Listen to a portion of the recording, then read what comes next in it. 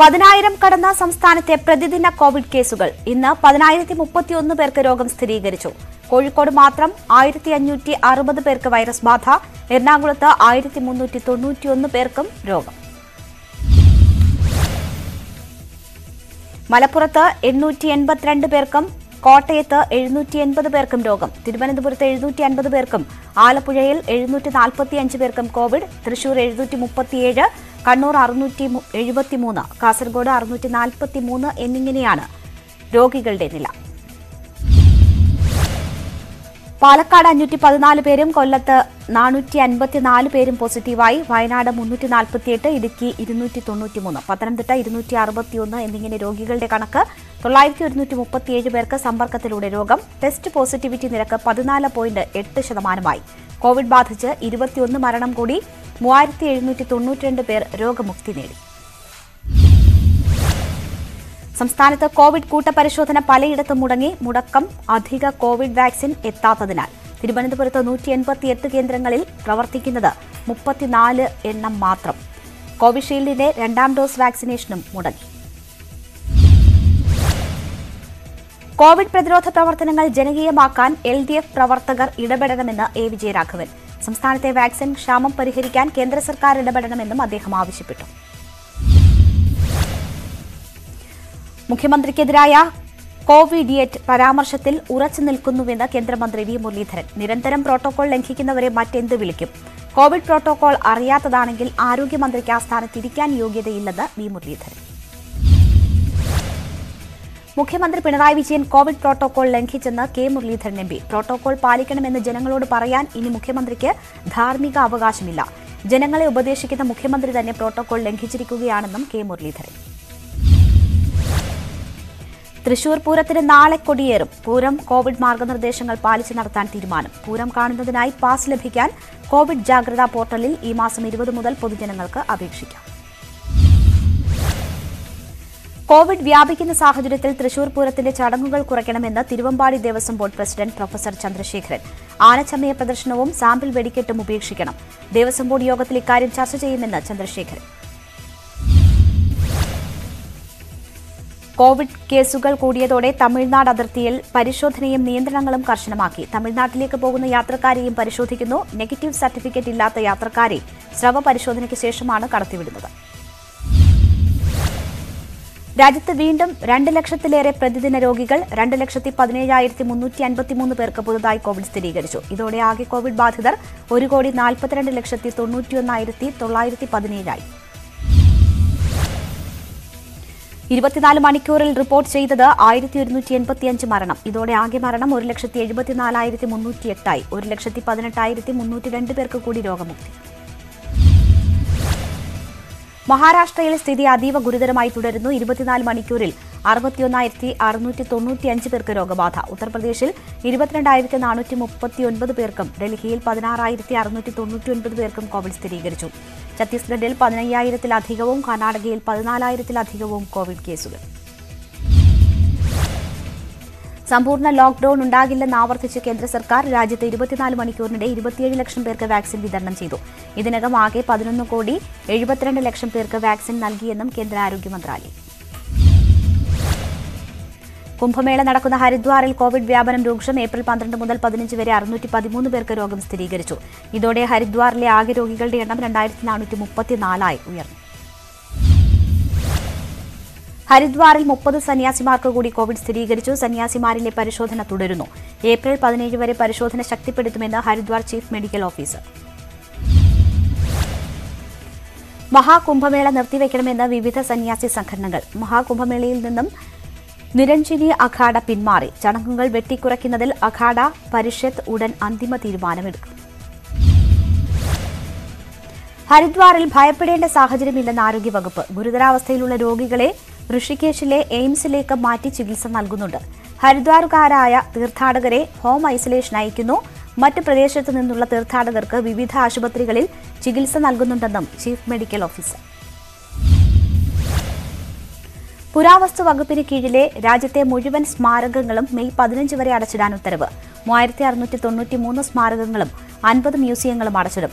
താജ്മഹലും ആഗ്ര ഫോർട്ടും അടക്കമുള്ള വിനോദ സാംസ്കാരിക കേന്ദ്രങ്ങളാണ് അടച്ചിടുന്നത്. മഹാരാഷ്ട്രയിൽ 15 ദിവസത്തെ കോവിഡ് കർഫ്യൂ തുടരുന്നു. അത്യാവശ്യ കാര്യങ്ങൾക്ക് അല്ലാതെ വീടിന് പുറത്തിറങ്ങാൻ അനുവാദമില്ല. മെയ് 1 രാവിലെ 7 മണിവരെയാണ് നിയന്ത്രണം. മധ്യപ്രദേശ് തലസ്ഥാനമായ ഭോപ്പാലിലെ കോവിഡ് കർഫ്യൂ തുടരുന്നു. തിങ്കളാഴ്ച രാവിലെ 6 മണിവരെയാണ് നിയന്ത്രണം. ഏപ്രിൽ 13-നാണ് കർഫ്യൂ ആരംഭിച്ചത്. ഉത്തരാഖണ്ഡിൽ സംസ്ഥാന വ്യാപകമായി രാത്രി കർഫ്യൂ പ്രഖ്യാപിച്ചു. വാരാന്ത്യ കർഫ്യൂ നടപ്പാക്കാനും നിർദ്ദേശം. മുഖ്യമന്ത്രി തിരാജ് സിംഗ് റാവത്ത് സ്ഥിതിഗതി വിലയിരുത്തി. കർണാടക മുഖ്യമന്ത്രി ബി.എസ്. യെദ്യൂരപ്പയ്ക്ക് വീണ്ടും കോവിഡ് സ്ഥിരീകരിച്ചു. കഴിഞ്ഞ 8 മാസത്തിനിടെ 2ാം തവണയാണ് യെദ്യൂരപ്പയ്ക്ക് കോവിഡ് സ്ഥിരീകരിക്കുന്നത്. സംസ്ഥാനത്തെ കോവിഡ് സാഹചര്യം വിലയിരുത്താൻ ചേർന്ന ഉന്നതതല യോഗത്തിന് പിന്നാലെയാണ് കോവിഡ് പോസിറ്റീവായത്. ഡോക്ടർമാരുടെ നിർദ്ദേശത്തെ തുടർന്ന് യെദ്യൂരപ്പയെ മണിപ്പാൽ ആശുപത്രിയിൽ പ്രവേശിപ്പിച്ചു. മുൻ CBI തലവൻ രഞ്ജിത് സിൻഹ അന്തരിച്ചു. കോവിഡ് ബാധിച്ചാണ് മരണം. ഡൽഹിയിൽ പുലർച്ചെയായിരുന്നു മരണം. എൻഫോഴ്സ്മെന്റ് ഡയറക്ടറേറ്റിനെതിരെയുള്ള ക്രൈംബ്രാഞ്ച് കേസിൽ സർക്കാരിന് തിരിച്ചടി. ED ഉദ്യോഗസ്ഥർക്കെതിരെ രജിസ്റ്റർ ചെയ്ത FIR-കൾ ഹൈക്കോടതി റദ്ദാക്കി. ED deputy director P. Radhakrishnan നൽകിയ ഹർജിയിലാണ് ഹൈക്കോടതിയുടെ നടപടി. ക്രൈംബ്രാഞ്ച് FIR നടപടിക്രമങ്ങൾ പാലിക്കാതെയാണെന്ന് ഹൈക്കോടതിയുടെ കണ്ടെത്തൽ. പ്രതികളെ സ്വാധീനിക്കാനോ ഭീഷണിപ്പെടുത്താനോ ഉദ്യോഗസ്ഥർ ശ്രമിച്ചാൽ കോടതിയാണ് നടപടിക്രമങ്ങൾ കൈക്കൊള്ളേണ്ടത്. ക്രൈംബ്രാഞ്ച് ശേഖരിച്ച മുഴുവൻ തെളിവുകളും രേഖകളും വിചാരണ കോടതിക്ക് മുദ്രവെച്ച കവറിൽ കൈമാറണം. രേഖകൾ പരിശോധിച്ച് വിചാരണ കോടതിക്ക് ആവശ്യമെങ്കിൽ അന്വേഷണത്തിന് ഉത്തരവിടാമെന്നും ഹൈക്കോടതി വിധി. EDക്കെതിരെ നിയമയുദ്ധം തുടരാൻ സർക്കാർ തീരുമാനം. വിധി പൂർണ്ണമായും തിരിച്ചടിയല്ലെന്ന് വിലയിരുത്തൽ. ഹൈക്കോടതി വിധി പരിശോധിച്ച് തുടർ നടപടി സ്വീകരിക്കും. വേണ്ടിവന്നാൽ അപ്പീലിനും സർക്കാർ തയ്യാറാകും. ED അന്വേഷണം അട്ടിമറിക്കാനുള്ള സർക്കാർ ശ്രമത്തിനുള്ള തിരിച്ചടിയാണ് ഹൈക്കോടതിയിൽ നിന്നുണ്ടായതെന്ന് പ്രതിപക്ഷ നേതാവ് രമേശ് ചെന്നിത്തല. സർക്കാർ വിഡ്ഢിവേഷം കെട്ടി EDക്കെതിരെ കേസെടുക്കാൻ സർക്കാരിന് അവകാശമില്ല. കേന്ദ്ര സംസ്ഥാന സർക്കാരുകൾ കള്ളനും പോലീസും കളിക്കുകയാണെന്നും പ്രതിപക്ഷ നേതാവ്. കേന്ദ്ര സർക്കാർ അന്വേഷണം ശരിയാണെന്ന് കോടതി വിധിയിലൂടെ തെളിഞ്ഞെന്ന് കേന്ദ്രമന്ത്രി വി. മുരളീധരൻ. രാജ്യദ്രോഹ കുറ്റവും കള്ളക്കടത്ത് നടത്തുന്നവർക്കുമുള്ള തിരിച്ചടിയാണ് കോടതി വിധി. ആളുകളെ തെറ്റിദ്ധരിപ്പിക്കുന്ന CPM സർക്കാർ നിലപാട് മാറ്റണമെന്നും വി. മുരളീധരൻ. പ്രതിപക്ഷ നേതാവ് രമേശ് ചെന്നിത്തലയും കേന്ദ്രമന്ത്രി വി. മുരളീധരനും സർക്കാരിനെയും മുഖ്യമന്ത്രിയെയും കടന്നാക്രമിക്കാൻ പരസ്പരം മത്സരിക്കുകയാണെന്ന് CPM സംസ്ഥാന സെക്രട്ടറി A. വിജയരാഘവൻ. ഇരിക്കുന്ന പദവിയുടെ മഹത്വം പോലും ഇരുവരും നഷ്ടപ്പെടുത്തുന്നു. കേരളത്തിലെ ജനങ്ങളുടെ പിന്തുണ ഇതിന് ലഭിക്കില്ല. ഇത് തെരഞ്ഞെടുപ്പ് ഫലം വ്യക്തമാക്കുമെന്നും വിജയരാഘവൻ. തുടർ ഭരണമുറപ്പെന്ന CPM ഏത് സാഹചര്യത്തിലും 80 സീറ്റുകൾ കിട്ടുമെന്ന സെക്രട്ടേറിയറ്റിന്റെ വിലയിരുത്തൽ. തരംഗമുണ്ടായാൽ 100 സീറ്റിന് മുകളിലെത്താം. BJP വോട്ടുകൾ പലയിടത്തും നിർജ്ജീവമായെന്നും വിലയിരുത്തൽ. Doctor V. ശിവദാസനും ജോൺ ബ്രിട്ടാസും രാജ്യസഭയിലേക്ക്. CPM സംസ്ഥാന സെക്രട്ടേറിയറ്റിലാണ് ഇരുവരെയും സ്ഥാനാർത്ഥികളാക്കാൻ തീരുമാനിച്ചത്. SFI മുൻ അഖിലേന്ത്യാ പ്രസിഡന്റും CPM സംസ്ഥാന committee അംഗവുമാണ് V. Sivadasan. Kairali TV MD-യായ John Brittas മുഖ്യമന്ത്രിയുടെ മാധ്യമ ഉപദേഷ്ടാവായിരുന്നു. ജോൺ ബ്രിട്ടാസിനെ മത്സരിപ്പിക്കുന്നത് പാർട്ടിയുടെ കൃത്യമായ ബോധ്യത്തിന്റെ അടിസ്ഥാനത്തിലെന്ന് A. വിജയരാഘവൻ. പ്രവർത്തന മികവാണ് മാനദണ്ഡം. KK രാഗേഷിന്റേത് മികച്ച പ്രവർത്തനമായിരുന്നുവെന്നും വിജയരാഘവൻ. രാജ്യസഭാ സ്ഥാനാർത്ഥി നിർണയത്തിൽ LDF യോഗത്തിൽ അതൃപ്തി അറിയിച്ച് ജനതാദൾ എസ്. സ്ഥാനാർത്ഥിയെ തീരുമാനിച്ച ശേഷം മുന്നണി യോഗം വിളിച്ചതിലാണ് അതൃപ്തി. അതേസമയം CPM തീരുമാനത്തിന് മുന്നണി യോഗം അംഗീകാരം നൽകി. തുടർ ഭരണമുറപ്പെന്നും LDF യോഗം വിലയിരുത്തി. NSS general secretary G. Sukumaran നായരെ വിമർശിച്ച CPM തെരഞ്ഞെടുപ്പ് ഘട്ടത്തിൽ NSS സ്വീകരിച്ച തെറ്റായ നിലപാടുകൾ തിരുത്തിക്കുന്ന സമീപനമായിരിക്കും ആ സമുദായത്തിൽ നിന്നും ഉണ്ടാവുകയെന്ന് A. വിജയരാഘവൻ. വർഗീയ ധ്രുവീകരണവും സാമ്പത്തിക പരിഷ്കാരവും സ്വന്തം സമുദായത്തെ എങ്ങനെ ബാധിക്കുമെന്ന് NSSനെ പോലുള്ള സമുദായ സംഘടനകൾ നോക്കുന്നില്ല. RSSന്റെ പ്രതിലോമ രാഷ്ട്രീയത്തിന്റെ വാലാകാനാണ് സമുദായ സംഘടനകൾ ശ്രമിക്കുന്നത് എന്ന് ദേശാഭിമാനിയിൽ എഴുതിയ ലേഖനത്തിലാണ് CPM സംസ്ഥാന സെക്രട്ടറിയുടെ വിമർശനം.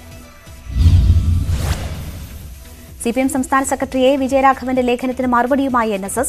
വളഞ്ഞ വഴിയിലൂടെയുള്ള ഉപദേശം NSSനോട് വേണ്ട. തെരഞ്ഞെടുപ്പ് ദിവസം പറഞ്ഞതിൽ രാഷ്ട്രീയമോ ജാതീയമോ മതപരമോ ആയ ഒന്നുമില്ല. വിഷയത്തിന് മതസാമുദായിക പരിവേഷം നൽകിയത് മുഖ്യമന്ത്രിയാണ്. അയ്യപ്പനും ഭൂതഗണങ്ങളും എന്ന മുഖ്യമന്ത്രിയുടെ പരാമർശം ചൂണ്ടിക്കാട്ടിയാണ് G. സുകുമാരൻ നായരുടെ മറുപടി. സംസ്ഥാനത്ത് നിയമസഭാ തെരഞ്ഞെടുപ്പിന്റെ വോട്ടെണ്ണൽ നടക്കുന്ന മെയ് 2-ന് ലോക്ഡൌൺ ഏർപ്പെടുത്തണമെന്നാവശ്യപ്പെട്ട് ഹർജി.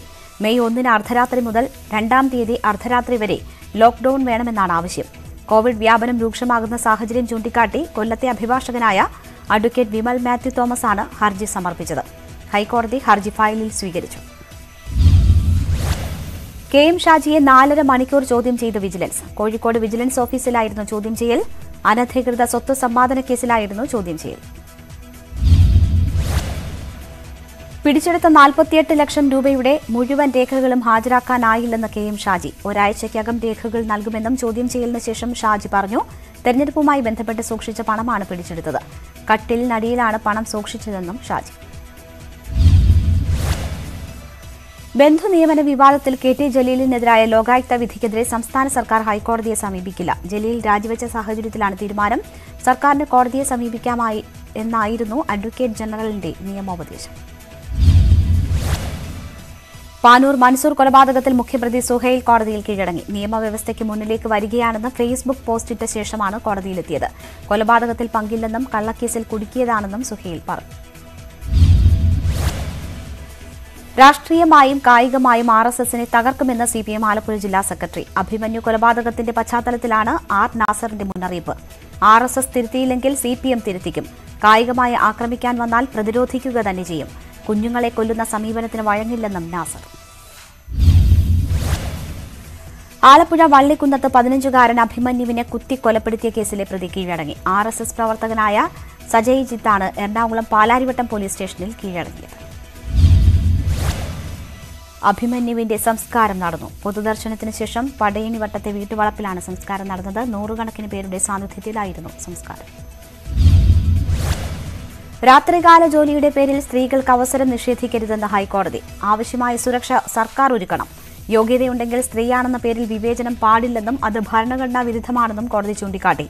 ഫയർ ആൻഡ് സേഫ്റ്റി ഓഫീസർ തസ്തികയിൽ ജോലി നിഷേധിച്ച കൊല്ലം സ്വദേശിനിയുടെ ഹർജിയിലാണ് ഉത്തരവ്.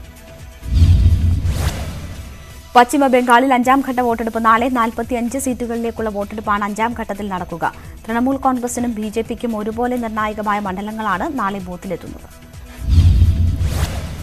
ബംഗാളിലെ അവസാന 3 ഘട്ട തെരഞ്ഞെടുപ്പുകൾ ഒരുമിച്ച് നടത്താൻ ആലോചിക്കുന്നില്ലെന്ന് തെരഞ്ഞെടുപ്പ് കമ്മീഷൻ. 6, 7, 8 ഘട്ട തെരഞ്ഞെടുപ്പുകൾ ഒന്നിച്ച് നടത്താൻ ആലോചിക്കുന്നുവെന്ന റിപ്പോർട്ടാണ് കമ്മീഷൻ തള്ളിയത്.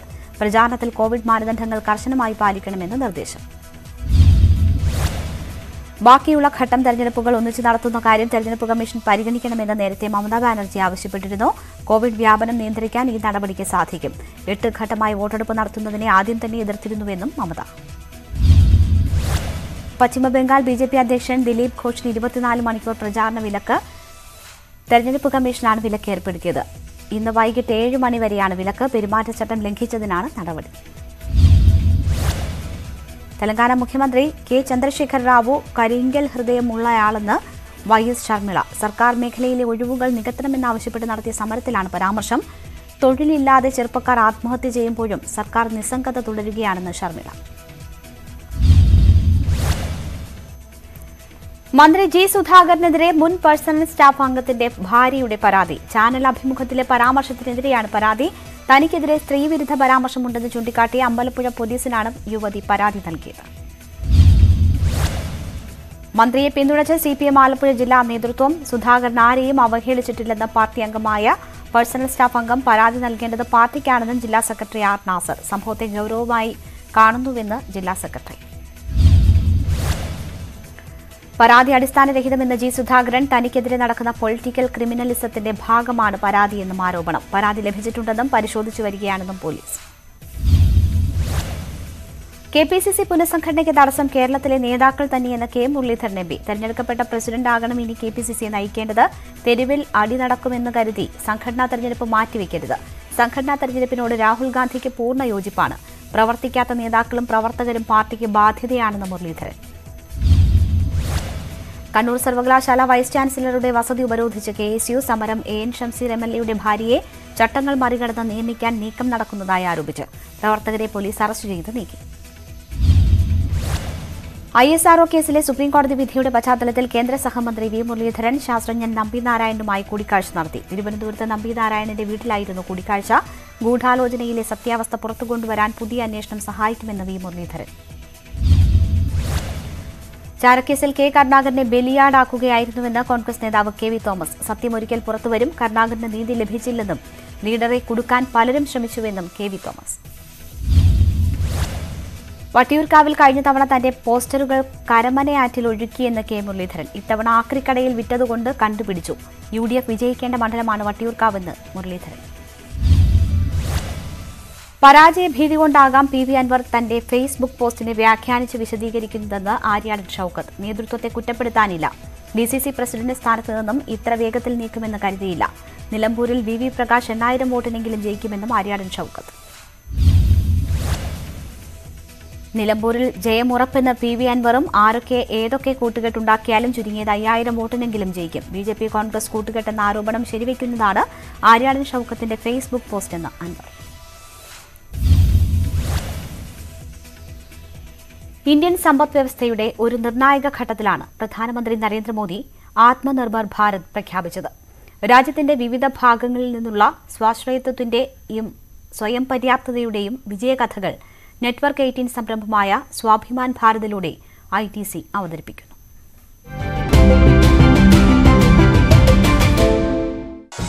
One of the most unique bands to come out of India's music scene in the last few decades has been Indian Ocean. Started in 1990 in New Delhi, Indian Ocean has been a pioneer in the fusion of rock with Indian folk and classical music traditions. What makes Indian Ocean truly stand out in a sea of new age bands is the inherent pride the band takes in their Indian roots. We all grew up listening to all kinds of music. We didn't have walls in our head. So we played what we heard and we played what we wanted to, and Indian Ocean started off as just a different sounding thing, and it was not done different sounding because of a plan. It was done different sounding because that's what we were. Another artist whose music strongly celebrates her Desi roots is Sona Mohapatra. Her sense of pride in the country's musical heritage and her own Oriya roots is reflected in her live performances as well. I think I'm uniquely Desi. I'm an artist who not only wants to create beautiful things, but also wants to affect change. Indian music and India's musicians are among the best cultural ambassadors of a Swabhiman Bharat.